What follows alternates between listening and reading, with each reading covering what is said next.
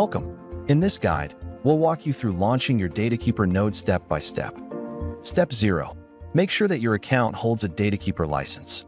To verify that, just enter the wallet address at pq.subskin.io and check ERC-721 tokens.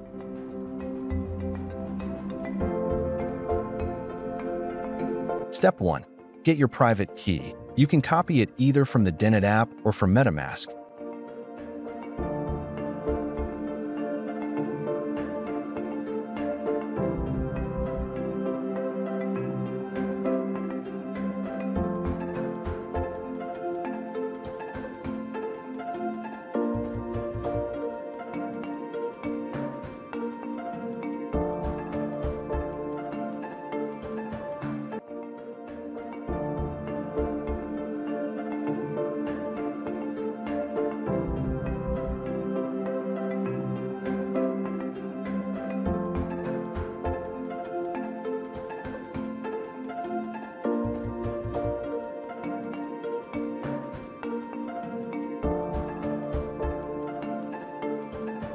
Step 2.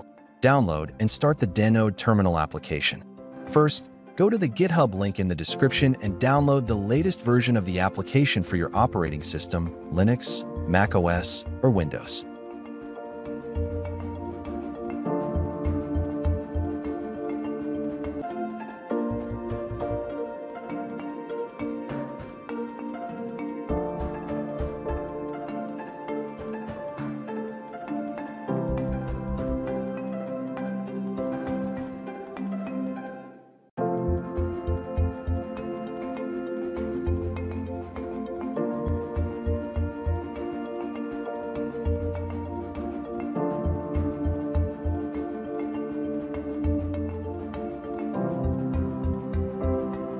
Step 3.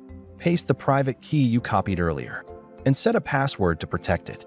Your key will be stored securely on your local machine, and the password is used to encrypt it.